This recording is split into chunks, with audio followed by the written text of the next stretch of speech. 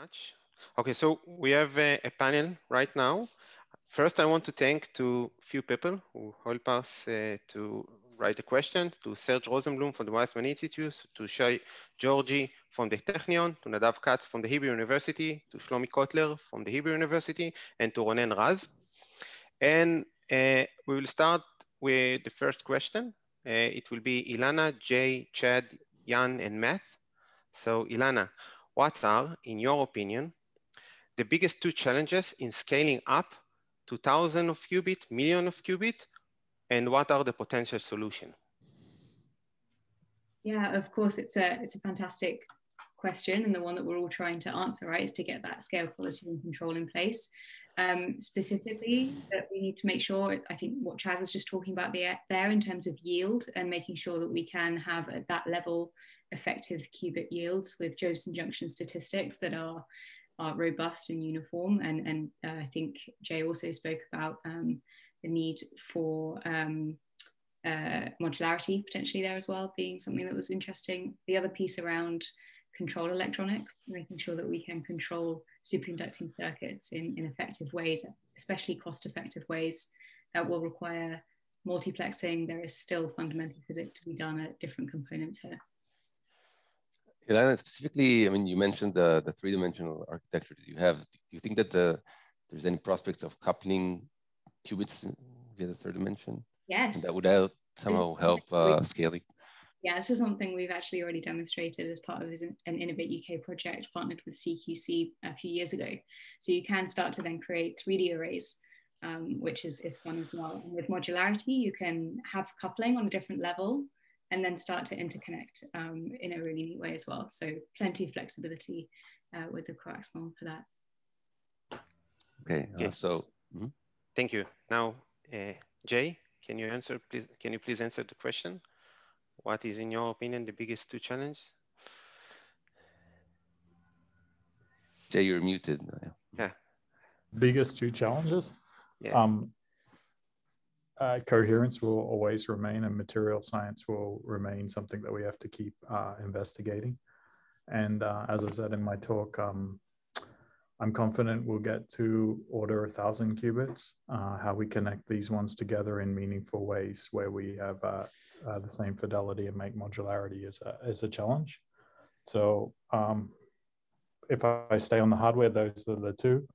Ultimately, on the software, it's finding efficient quantum circuits that can work in the near term to provide a computational advantage over classical computing. Thank you. Chad, what do you think? I think it's ultimately going to be about what I call performant yield. We can go put 1,000 qubits on a wafer or a die, or you could put more. They need to all be operating within spec, no TLS defects or within the acceptable parameters. Highly coherent, no errors, manufacturing issues and defects. And that's going to be a challenge going forward. And it's not a physics, physics understanding and material science understanding can certainly plays a really, really big and important role in that. But ultimately, it's got to bring in aspects of manufacturability and materials engineering and problems of the semiconductor industry has been focused on solving for many decades. So I think performant yield is going to be a challenge. One of the comments I would make along those lines is typically one of the most important factors is to manage complexity at the individual component level. And the most sensitive components from everything we've seen in this field are the Josephson junctions themselves. And I would encourage folks to kind of measure complexity by how many JJs are in your circuit, not necessarily how many quantum modes those JJs are actually being used to represent. Because ultimately, the really reliably manufacturing the barriers in the Josephson junctions is probably going to be one of the key challenges. Okay. Okay, thank you. Jan, it's your turn. Yeah, let me maybe also bring something new to the table that maybe also was mentioned in John's talk, which is about the calibration and benchmarking and doing this in a continuous fashion, because at least for the superconducting circuits, we know that we see, for example, fluctuations over time. So this means that at least we have to check from time to time, and how to implement all of this in a scalable software. I think this is going to be a challenge as well if we really want to scale up the system and keep it operating. Okay, thank you. Matt, what do you think?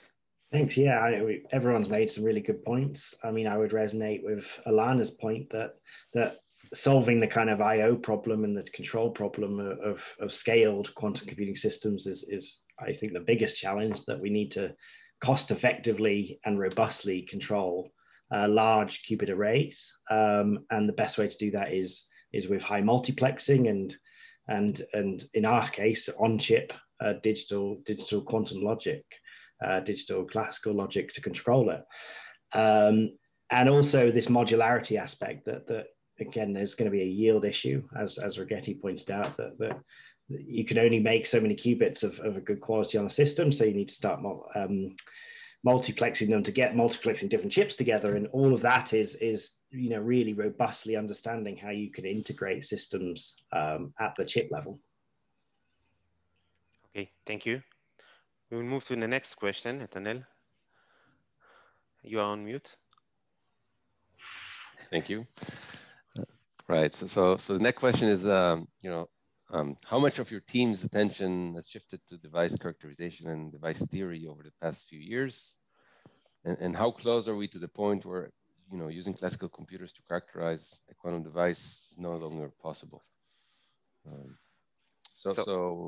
Mm-hmm. Yeah, so maybe Chad, do you want to take that question first? Yeah, sure. I mean, characterizing devices is one of the predominant activities of needs to be one of the predominant activities of any quantum hardware focused operation. So obviously it's a thing we're heavily focused on. Theory, I would say we have an effort. We have a very strong theory team. And it's been growing over the past few years, but I don't think has profoundly changed in proportion of our operations. The second part of the question is interesting. I would argue that we're already at the point where certain quantum computers are not, certain processes on quantum computers are not effectively simulated. Obviously, the Google supremacy demonstration is an example of that, but that's not really what I mean. Things like to do effective algorithm design and to solve the problem Jay mentioned about, what are some efficient quantum circuits that can be leveraged to create a computational advantage. Designing those in the presence of practical noise models is important. And understanding those noise models and simulating circuits in the presence of practical noise models is already very, very challenging for classical computing if you start to include all the noise channels that are there in the real physical systems. And so from that practical perspective, that's one of the reasons why the primary use case of today's kind of hybrid NISQ-era machines is practical algorithm design. So we're kind of already encroaching into that territory on that front. Mm-hmm. Okay, thanks, Chad. So yeah, Jan, do you want to answer that question next? Yes, I think, and these were very good points, and I think that everyone, as said, should put a lot of effort in the characterization, but I guess here the goal is also to automate it more and more over time so that the human resources will be less and more can be done programmatically. And I think then the challenge really is about these noise models. So usually one of the first questions I get is always, which noise model are you using? And I think putting this into the characterization of the overall performance, this is something that's quite complex and still some questions I think are not fully understand. So I guess here, this is also a nice topic where we can really still benefit from the interaction with the scientific community and take into account what they are producing and then take these findings and try to apply them to the data that we collect in our benchmarking routines. Okay, so Matt, do you want to? Yeah, I follow exactly with Jan's point that a lot of what we do at the moment is benchmarking characterization of lots and lots of devices, but that needs to move towards an automated approach because ultimately human, we can't have lots and lots of people just doing characterization. And then in the benchmarking side of things, yeah, we're already at that limit where it's classically difficult to benchmark systems. Even a 5-qubit chip is classically challenging to do process state tomography on. So yeah, we need to be including these noise models into the analysis. We need to be thinking about how you can benchmark a system against applications rather than just arbitrary 2-qubit and single qubit gates. And there's a lot of work to be done there. And I think the best approach is kind of the approach a lot of our companies are taking, which is to work with the customers, with the end users, to really model out how they're going to work with quantum processors and how they want to benchmark a quantum system. So I think that's the takeaway message here, where use these NISQ devices to understand how we should benchmark against applications. Okay, so Jay, do you want to answer next? Sure. So I think theory is and will always be fundamental. I wouldn't think it's going to be disappeared. I think if you're in this field, get ready to go to ridiculously high orders in perturbation theory and things like this to understand what's going on. For calibration, I have a different approach than most, and that we've always looked at it systematically into 3 fundamental different things. One is spec parameters that depend on the physics of the device. These are easily automated. Examples include T1, T2, S and R. Then you have a set of parameters that very much depend strongly on the human, like some type of calibration. These are big gate fidelities, readout fidelities. These can be reasonably automated, and we've been automating this for a very long time. I like in those ones to separate how you measure it from how you tune it, so you don't create an issue. And then thirdly, we have on top holistic system metrics. And I think many of you have probably heard the quantum volume one as one of the ones that we push, but these represent how a system performs on whole. So we try to separate it into those 3. We call it a pyramid. All our devices first easily screen and get the specs. The calibrations are all automated, and the quantum volume still requires a little bit of people's time to optimize. All right. Right. In terms of theory, let's just keep in mind that QED is an asymptotic series. What did you say, Asif? And Ilana, right now. Yeah. Oh, yeah. Yeah. It's okay. I don't have too much to add. What everybody has said is super interesting. I echo most of it. We also have team working on this ourselves, and of course, automated systems of this as well. I think making sure that, I think to Matt's point, algorithmic benchmarking and trying to find smarter, more user-focused ways of doing that is definitely something that we're also keen on. But yeah, I don't have much more to add than that. Okay, so maybe you will start answering the next question is, in your opinion, will NISQ system has useful application in the near future? If yes, please elaborate.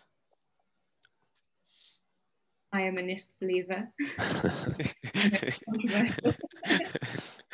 No, I think that NISQ, and especially when you can start to co-design as well with hardware and software, again, something that Coaxmon can do very flexibly, because we don't have to build end-to-end. We can start to do connectivity quite quickly.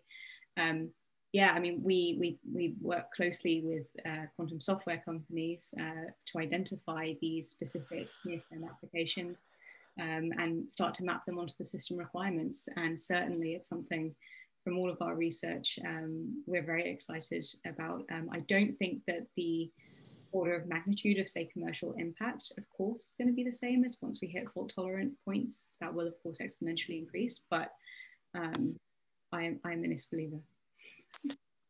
Jay, can you answer? Sure. I have no idea what the word NISQ is, to be perfectly honest. I will never use it, and I think it is a bad thing that we've done to the field. To me, we as a field have always been pushing quantum circuits, and we've been pushing the quality, capacity, like how do we make them better and better? How do we make them run faster and faster, and what types we can run? Error correction is fundamental for continuing this path. and error mitigation is something to do. But I'm interested in understanding which circuits are hard for us to do, and then how we can map them to applications. And we've investigated 2 different flavors that I think are promising. One is for chemistry using hardware efficient circuits, and the second one is for quantum kernel estimation.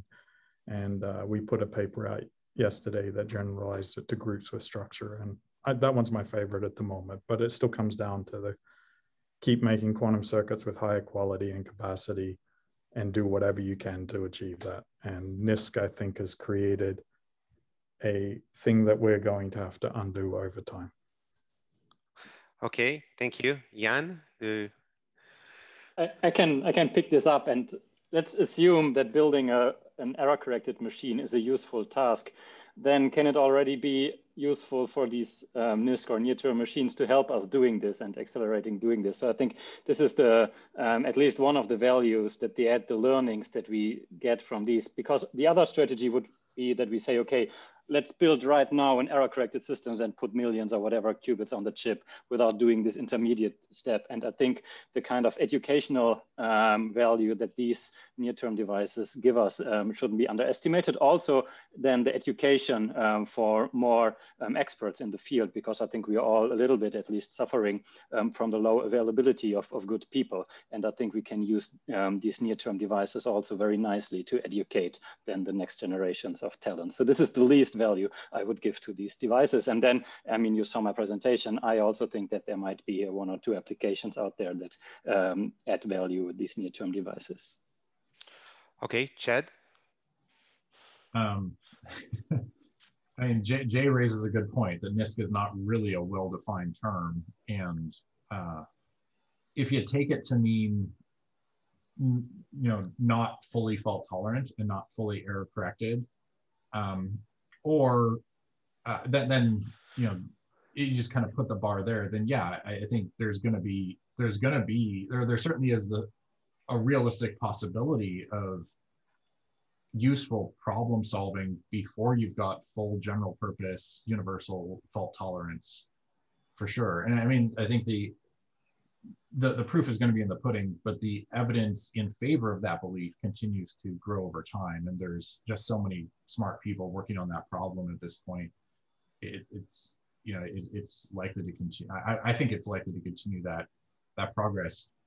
What degree of error correction is going to be needed? You're going to need some, and just how much and how well and how far below threshold for how much error correction you're doing.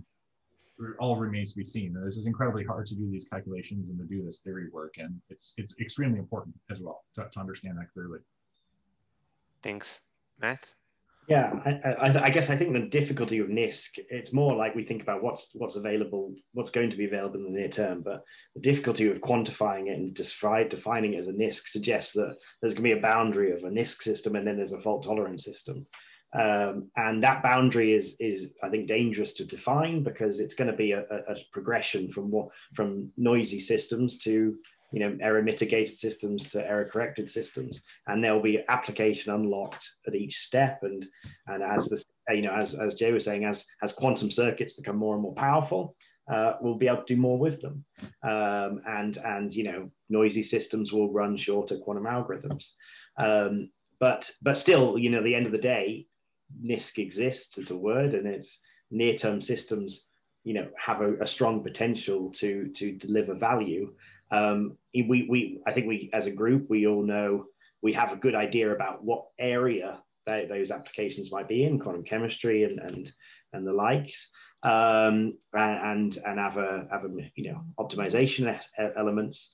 But really, it's going to be, in our view, very application specific, and you're going to have to work very closely with the application and the person that wants to get quantum advantage, or the team that want to get quantum advantage, to really draw out that near-term potential.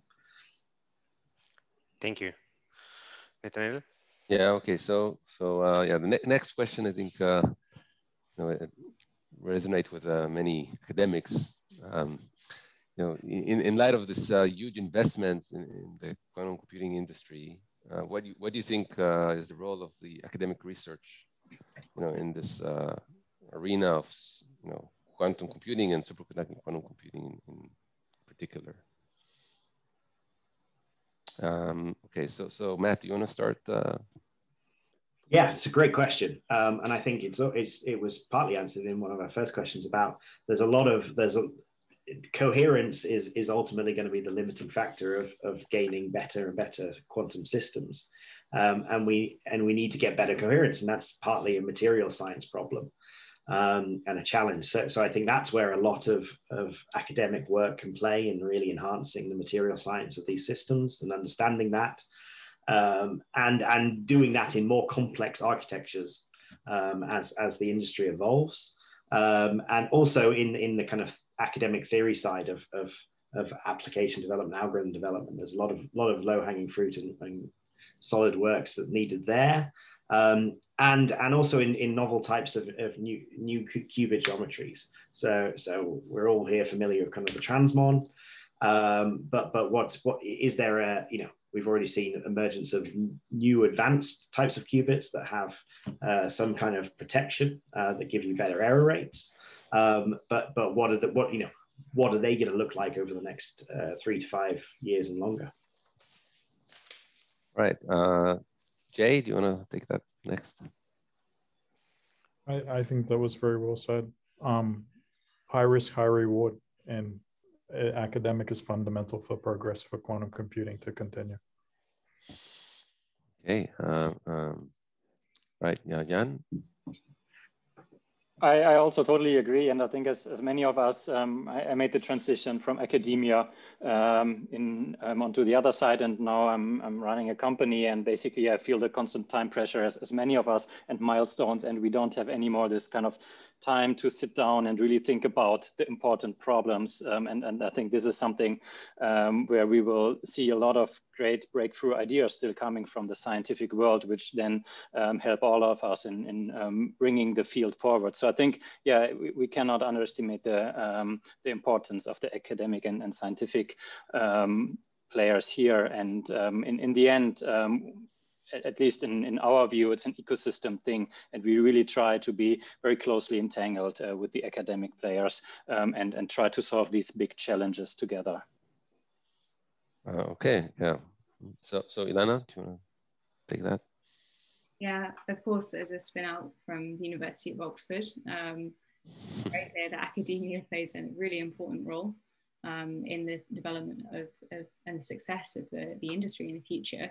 I'd echo everything everybody has already said. I would flag, we're getting a few reoccurring themes now out from academia that they're struggling to find postdocs, which is going to then impact on new novel ideas and IP development that can then feed into industries. So that of course comes down to the skills shortage. Companies are hiring, but academia also needs to make sure it has a supported talent pipeline, and also around funding. So we're also now seeing less funding potentially going into this specific area, where more funding potentially from government is going into commercialization of quantum technologies as opposed to early stage research. And I think that's something that we all need to play a role in making sure that we keep an eye on, because whilst it might be a short-term benefit for us, the long-term gain for us individually, but also the sector, it's really important that remains a healthy ecosystem and environment for future success. All right, Chad?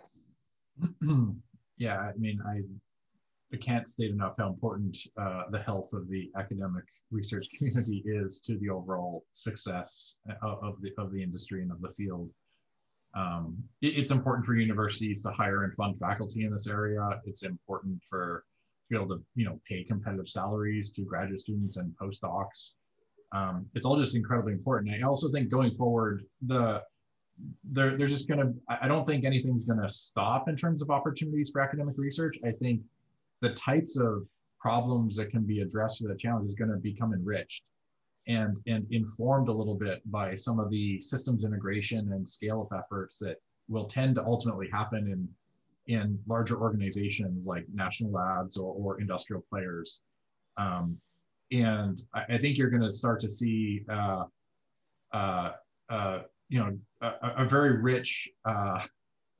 very rich progress coming out of some of the academic groups at the qubit level of technology, as well as into material science, and then beginning to solve some of these problems of really understanding the performance of partially and fully error-corrected systems at scale on practical use cases.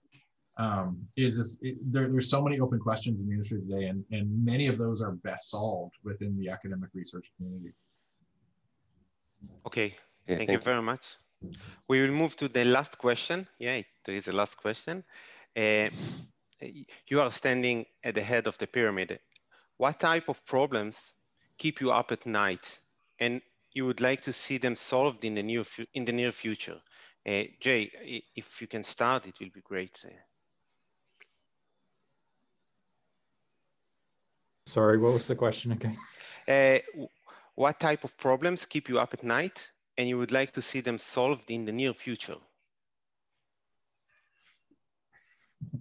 Can I say all of them? Choose one. Yeah.